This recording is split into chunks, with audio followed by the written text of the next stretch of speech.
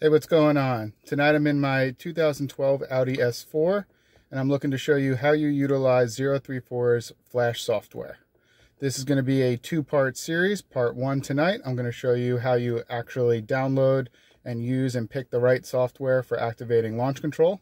And in part two, I will show you what it looks like out on the street.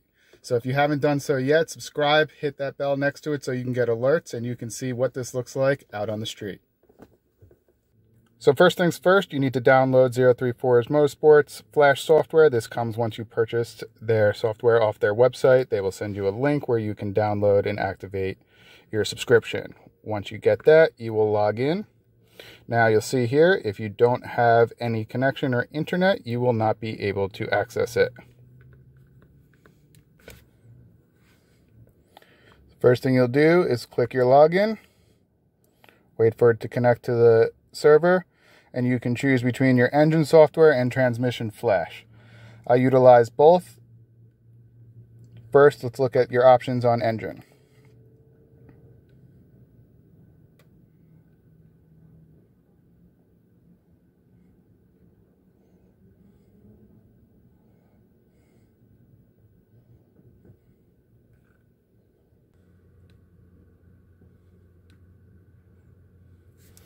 Now, once your controller has been identified, you will click Next. And now it's time to determine which tune do you want. Everything based on what you ordered is what you will see here and available to you. I have the full Stage 2 Plus package. I have the availability of having a Stage 1 with test pipes, so non-catted, Stage 2, and Stage 2 Plus. Now, Stage 2 Plus, you'll see, has a couple different options along with it, that being the super duper throttle body. Now that can be from 034 Motorsports or also works with custom Hemi connection with the 80mm throttle body. The INATB or APR's Ultra Charger. I currently have super duper 80mm. From there, you get a chance to choose your active launch control, your no crackle with active launch control,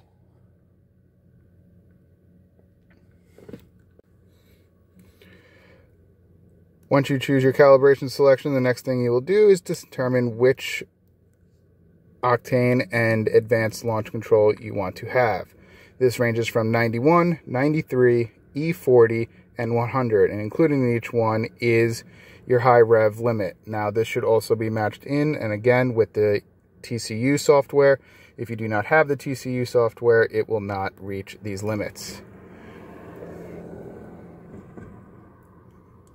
You will see also that you have the ability to choose no crackle. Now, being in the tuning world and understanding that 034 Motorsports has done a great amount of research and development in making the crackle run and run appropriately, I still suggest in the long run that this is not something that you want to run on a day-to-day basis. So for myself, I'm currently running my mix setup from my last fill-up, which was actually E40 mixed with a little 100 octane.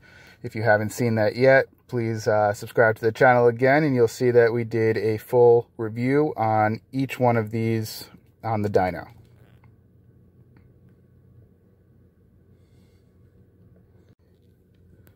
Once you get to the next screen, you make sure all your information is correct. You'll hit Next. You'll be prompted to then flash the software on. You want to make sure that you have a battery tender hooked up to your car if you have not done so yet, and also that you have a safe amount of battery left on your laptop. So once that flash is over and everything has gone through, next you want to test out and check the activation. First things first, we're going to start the car up. Now you can activate regular launch control, where you will use the pedal to manipulate and actually pick your launch, or you will use your stalk for cruise control, flick it forward. You will then hear your fans, your auxiliary fans and pump turn on. This allows for extra cooling during the launch control, but also lets you know that you have initiated advanced launch control.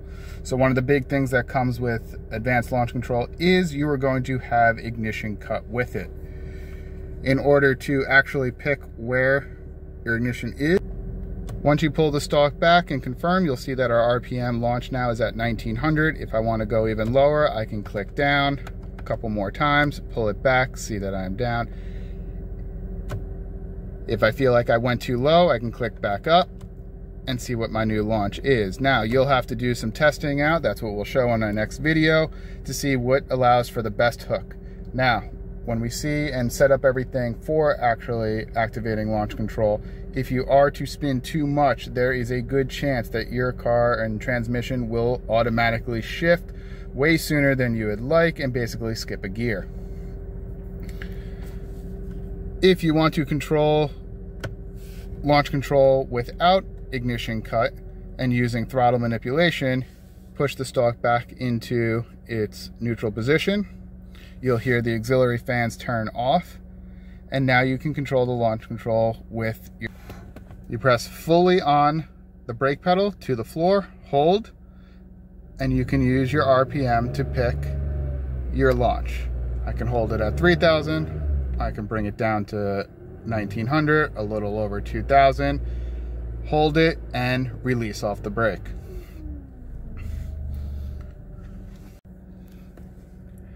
Now, what does our launch control look like when we activate advanced launch control? Again, I'm going to pull out my stalk all the way back, check my launch control. We're set at little over 2000 RPM.